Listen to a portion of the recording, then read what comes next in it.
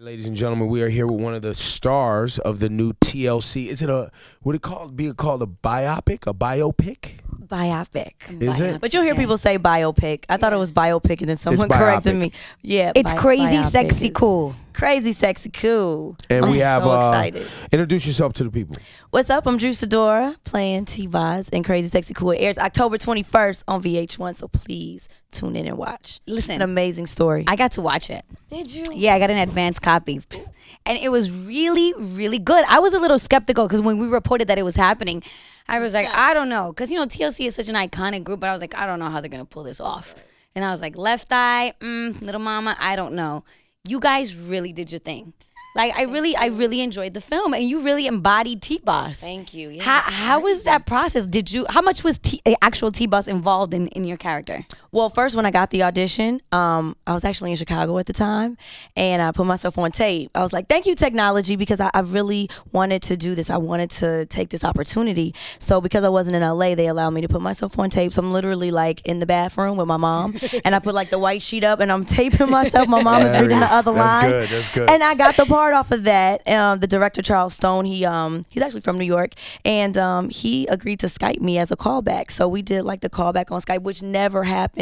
So I learned like whatever's for you is for you, and like everybody has their own journey, but it was crazy. So I did at first rely on Google to really, help me get prepared for the audition. And I found like T-Boz and I were both from the Midwest, and then I found out we're both Taurus women. I was like, okay, it's meant to be. Yeah, it's meant to be. MTV is meant to be. And then I found, she struggled with sickle cell, and I've been the spokesperson for Sickle Cell Disease Association of Illinois for like 8 years. Oh, wow. So that was very personal for me, and I felt it was important to bring that to the forefront of the film as well, raise awareness. So I was just like, okay, I feel this. I can bring all that to the table.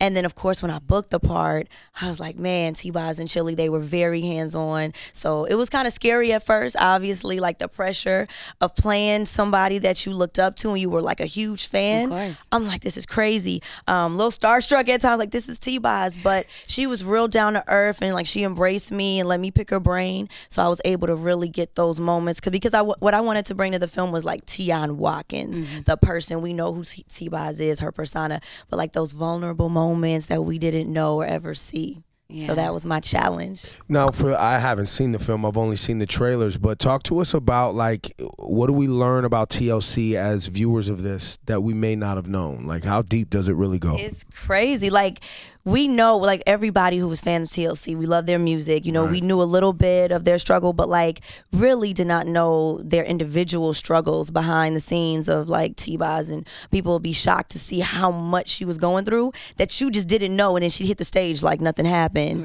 Because they never played the victim. They never let us know as the fans. They just gave us everything that they had. And it was amazing to me that they touched the whole, like, people around the whole world and inspired people and were the #1 best-selling girl group of all time. And yet they couldn't pay their rent. Like, they had no money to show for it. And I was like, that's crazy that you can be that successful. And so, like, money, doesn't equate to success is what I also took from it too. So it was just that crazy. In the movie, does it walk through their relationship with Pebbles and getting signed? And yeah, it goes actually before they were even TLC. Really? Yes. Like there's a point where they show Left Eye, Little Mama, showing how Left Eye was she was homeless at one point, right? When she was out in the streets, like rapping for money, like she was homeless, and it was real. And I didn't know that it was T-Boz and Left Eye at the beginning, and Chili was brought on afterwards. Like, I thought, it was actually another girl. It was actually another girl. I won't get that away. It was actually another girl that was in the group originally that they even bring into the film too. Wow. Okay, so they go into it. Yeah. Now, for yourself, you're young, right? I mean, you play T-Boz, but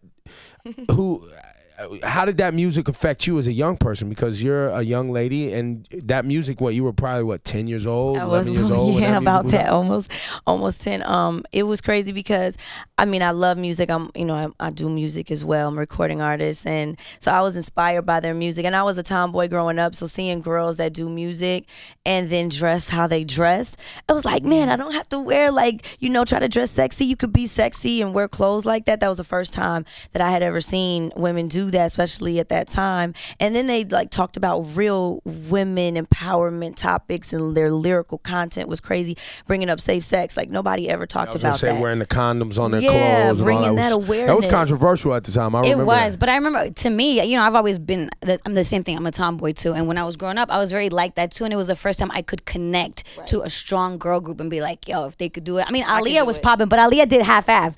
You know, she was like super sexy on top, but she had the baggy jeans on the bottom.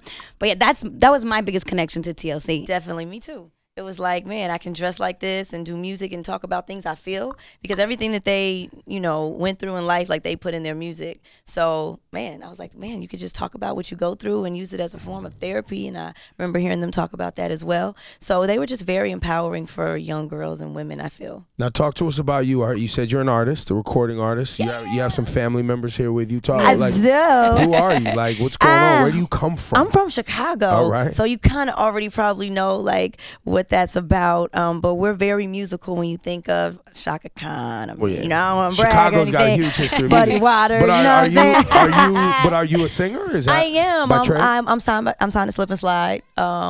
Based out of Miami. Rick Ross, you know, and they're starting to go. Very well. Sebastian, new artist, Michael, out yep. doing his thing. So they're moving into doing things in R&B, and a first female artist coming out under that label. So I've got a chance to work with Lamb, who works with Missy Elliott, and working with Cajun right now, and just. Man, drummer boy, like just blessed to work with a lot of great artists and producers. So working on my project now. But in Chicago, I had a song with Mario called For the Love that got a lot of support from back home, and was on the Step Up album. And I've been doing a lot of writing like at Disney and things like that So too. you're a singer, you're a songwriter. Yes. You're an She's an actress. actress. Yeah. And we're going to see this comes out October 22nd. You said, October 21st, Monday. October 21st Actually, on it's Monday. coming So quick. then what do we see from you after this? Where's the next thing we're going to see you, Drew? Well, I'm producing now, getting behind the camera. I got a chance to team up with Dietrich Haddon and produce Blessed and Cursed. It's on DVD now, so you can cop that, and Walmart everywhere. But it was a great inspirational story. We're getting ready to do Blessed and Cursed 2. So I'm looking forward to, we're in pre-production for that. And then I have my foundation. I'm really trying to help Chicago. It's a lot of violence going on, and I partnered up with Father Flager. We do a lot of peace work there, trying to, reduce the violence in Chicago. Yeah, Now, it's crazy in Chicago right now. No, Chicago's really crazy. I just saw a list of the top 10 most violent cities in the United States. Chicago's not even on the list, top 10.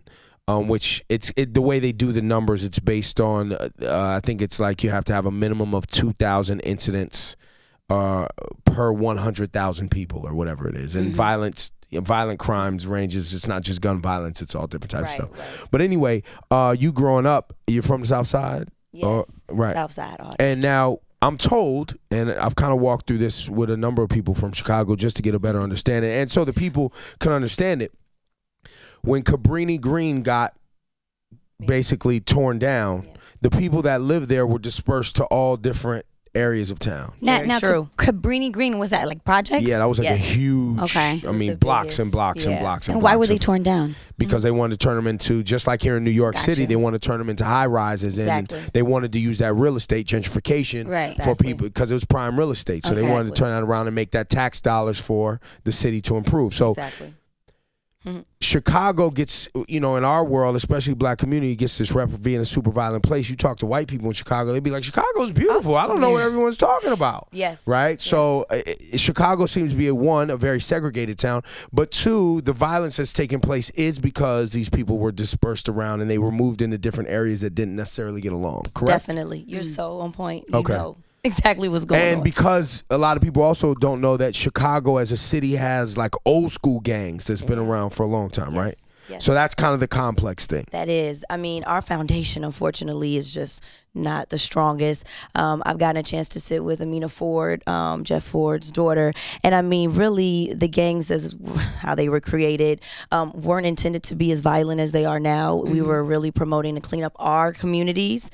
Which is the same premise as Crips and Bloods and Black Panthers kind of started in that same zone as well. Exactly. Yep. But now, because those leaders are gone, they're kind of taking authority insecurity over certain blocks, and it's kind of domino effect. And we recently did a peace jam with Father Flager, Derrick Rose, Jakeem Noah, a lot of Bulls players, and 4 gangs agreed to come together for one day and play basketball. And there would be no fights, no shooting, and the fruit of Islam did security. And there was no fights, no shooting. Wow. It was actually one day apiece. And so we just did the second one, and we sit down and we talk to them afterwards. And you could easily say, oh, they're hoodlums or this and that, but like you said, they've been displaced, number one. Number two, there's no jobs. There's no money in their community. They're food deserts. They can't get fresh fruit and vegetables, so now you've got diabetes. Right. You know, you've got all these different mental health issues. I just recently started my foundation, Dream Makers, that focuses on young women that are affected with mental health issues, because no one's talking about that at all, about their issues when they lose their father, boyfriend, husband, son, you know, as you see little boys, Teenage you know, pregnancy. yeah. And even So the those trauma, issues. the trauma is not addressed when you say mental health. The trauma of living in a bad neighborhood and gunshots and police activity every day ad nauseum causes a level of trauma to young people that's kind of like not really dealt with in the hood, and it's not even seen as like it's almost like you live in a war zone, like a trauma of a kid who lives in a lot of the kids Iraq are so young. It's so young. They just put up a safe passage route just so kids could get to school and back home safely. Like, it actually is like signs that say safe passage, and then they have police officers escorting them. That's like some Gaza Strip war zone straight. Like, yes. And I also I think the other piece of this that's not really, when you really dig into it and you start to get into how dependent the black community has always been on the government of the United States and not really a self-sufficient community, right? We're always very welfare dependent. We're always looking for, and look, because we started off in a bad circumstance of coming out of slavery and things like that, and I hate to bring that up, but it's still fine. We're still financially and emotionally and are resource dependent on the government. And when you're resource dependent on a government, and as we sit here today and have this conversation, that's shut down or having their own financial problems, really, what are you going to get, right? It's getting worse already. You know, I mean, I get the numbers of shootings and murders, and it's like, it's frustrating, but I've really tried to look at the positive side of things. Like, okay, we have to just be more proactive. That's why I've been in Chicago and I've been present there, because when I sit there and I talk to them, it's a lot of, like, I don't care if I change one person. You know, when I see young men that is just shooting and we're able to take a gun out their hand and talk to them, like, why are you shooting? You're 9 years old. Why you have a gun in your hand? What's going on? And you're able to have a conversation. They feel like, well, nobody cares. You know, a lot of people that have blown up from Chicago, they don't come back to Chicago. They get away from Chicago. So I've chose to go back and be right there. I'm doing my kickoff November 9th in Roseland at the Roseland Reformed Church. I'm going to Roseland and I'm doing my kickoff there. And that's like the community that you don't go to, and I'm going there. I walk the streets with Father Flager on 79th Street. And do you extend an invite to a Kanye West and a Jennifer Hudson, and I don't know, I'm sure Derrick Rose, I hear Derrick Rose is pretty active. He's very active. And I hear about them doing things, but I don't know. He was affected, you know, because his brother was a victim of that. Right. So he's got a personal, and so he's very active. Like, anything you ask him to do, he is present.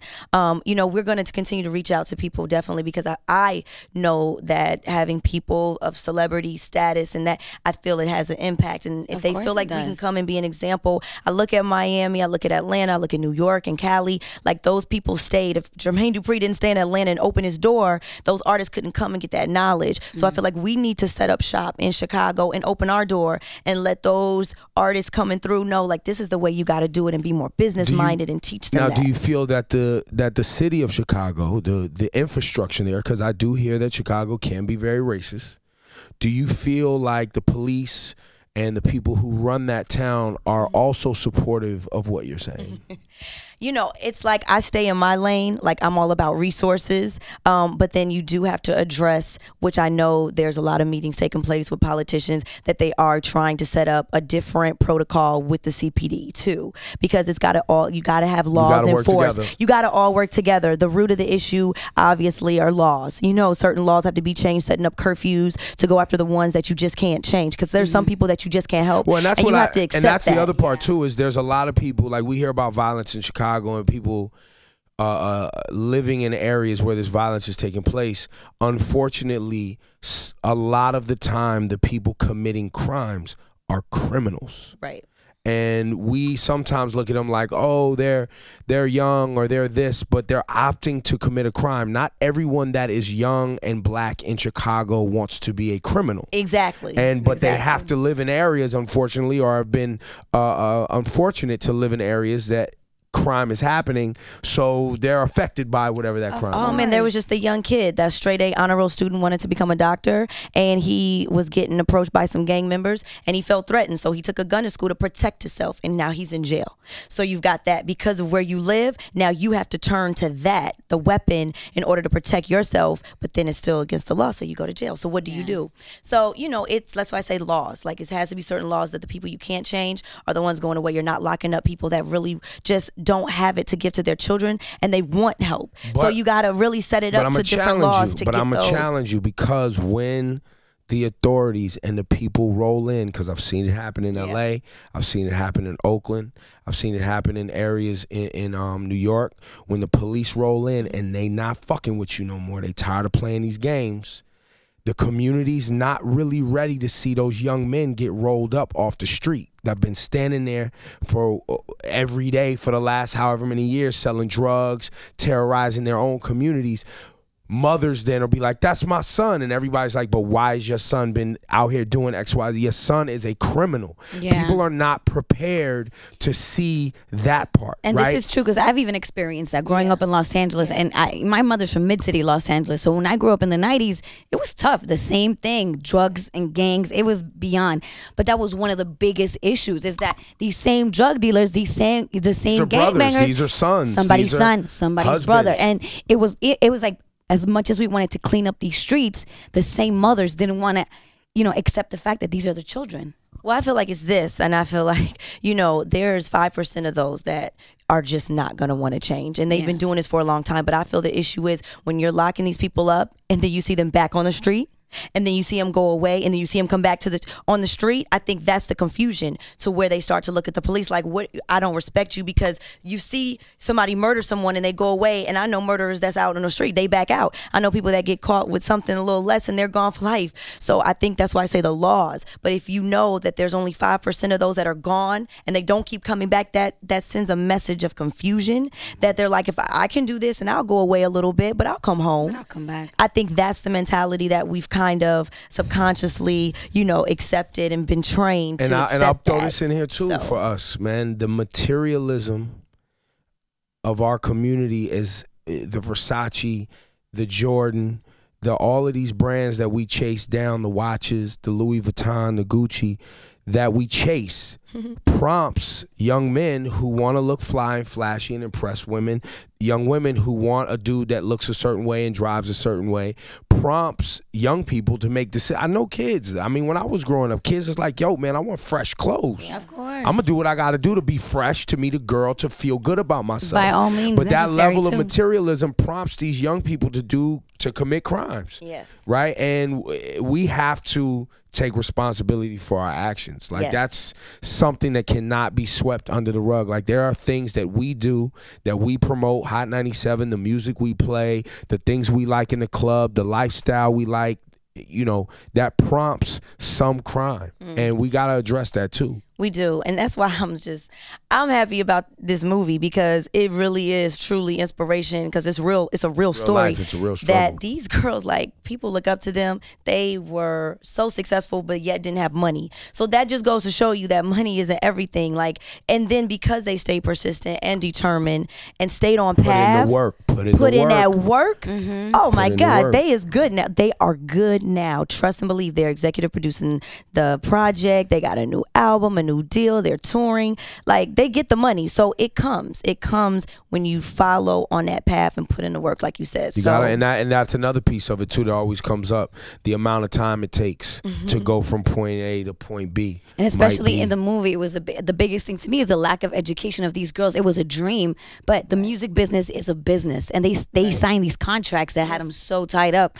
And that was one of the biggest things to me, is just educating yourself. If this is what you want to do, you have to know exactly what you're getting yourself into. And I think that they taught us that. Yeah. Like, I think knowing that story, like, taught us that. Like I said, like, now artists are more business minded, going, I don't want to be like that, so let me read this. Let me get a lawyer. Oh, I can get my own label. Okay. You know, it smartened us up. So I think we got to constantly, like, become innovative and even push forward. So to knowing that we can now not only have our own label, we can have real estate too. We can open up another business. We can be entrepreneurs. We can have clothing. Like it's endless. So education first. Like, let's put in the work. And they've been 20 years in the game. 20 years later, they coming back still doing it. How many people and artists can say that they've even had that type of, skin in the game for 20 years? So 20 years. I mean, I haven't been doing it for 20 years, so I got a lot to go. High five, kid. Yeah, high Good five, luck with high five. everything, man. When does the movie premiere again? October 21st, which is Monday, which is in a couple days. Crazy. Crazy, sexy, cool. Crazy, sexy, And then cool. after that, we looking for more from you. Yes, please. Producing. I got music, Slip and Slide. Please, I'm working on my album right now.